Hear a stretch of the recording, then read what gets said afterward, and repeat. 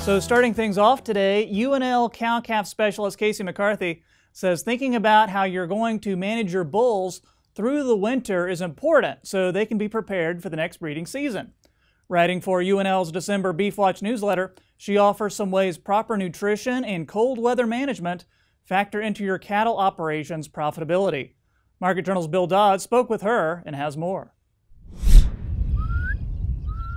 Bulls are a tremendous investment for cattle producers.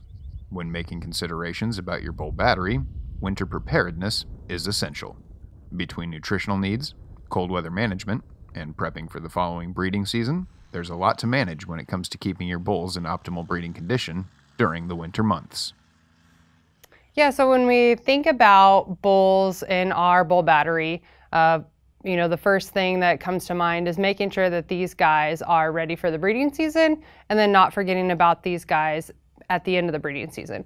So when you look at some survey data across the U.S., roughly 87 to 90% of operations utilize bulls as natural service breeding. And so these guys are a large investment for operations and for producers. And so we need to make sure that these guys are ready to breed, so they are satisfactory breeders in terms of our breeding soundness exams. They're in a good condition moving into and out of the breeding season. And then these guys can cover a lot of ground and be able to cover a lot of females depending on the bull to cow ratio that we're thinking about for our breeding season and operations. Weight loss for bulls during the breeding season is inevitable. Furthermore, if you're dealing with bulls that haven't reached full maturity, you may discover they will lose a higher amount of weight by the end of the breeding season. Bulls can lose anywhere from 100 to 200 pounds, if not more. And a lot of that depends on the age of those bulls, workload. And so when we think about our bull to cow ratios, usually we try and target a 1 to 25 bull to cow ratio. But these bulls are having to cover a lot of ground, so there's increased activity. These guys are working. This is their kind of, on season. Off season is a little different. When these bulls are during breeding season, these guys need to be able to cover some ground, cover females. And so they're working hard. And so we see our younger bulls that they might be losing more weight during the breeding season than some of our mature bulls, but we do lose 1 to 2 body condition on those bulls during the working season.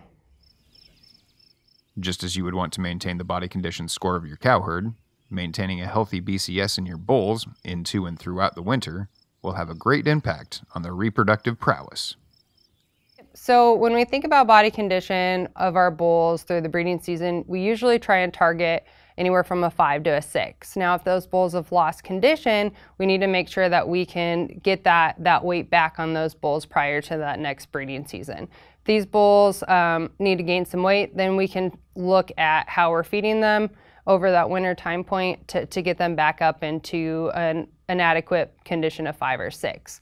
And so when we think about monitoring condition, a big part of why we want to do that is make sure that these bulls, if they're losing some of that energy during the winter due to cold, they can maintain that body weight for an extended period of time.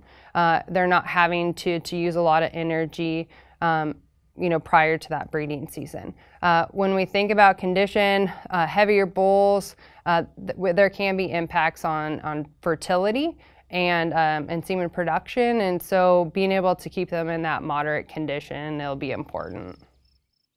When it comes to maintaining a suitable body condition score for your bulls, the biggest concern you should take into account are nutritional needs and cold weather management.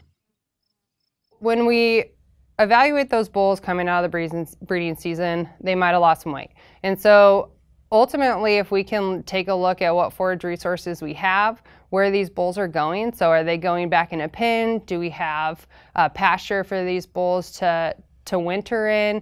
And so then we can gauge, what forage resources we have available, maybe if it is in the pasture, or if maybe we need to supplement a hay, or if those bulls maybe lost quite a bit of weight, maybe are a little thinner, or some of our younger bulls, this is a great opportunity to add an energy and protein source such as a distillers, or maybe doing a mixed ration with some silage and hay.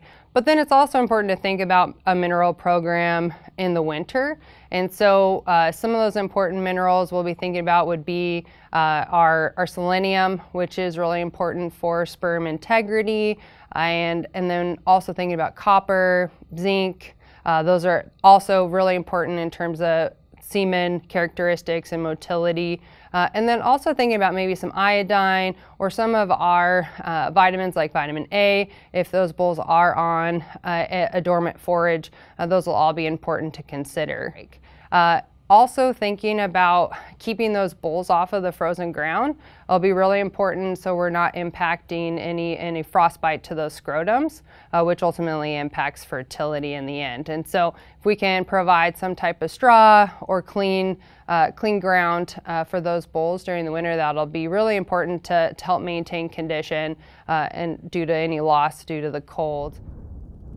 As you go through the winter months, if you make sure to provide ample protection and bedding for your bulls, as well as optimize nutrition to ensure they can gain back a healthy amount of weight, then your bulls should come through the winter with flying colors. Reporting for Market Journal, I'm Bill Dodd.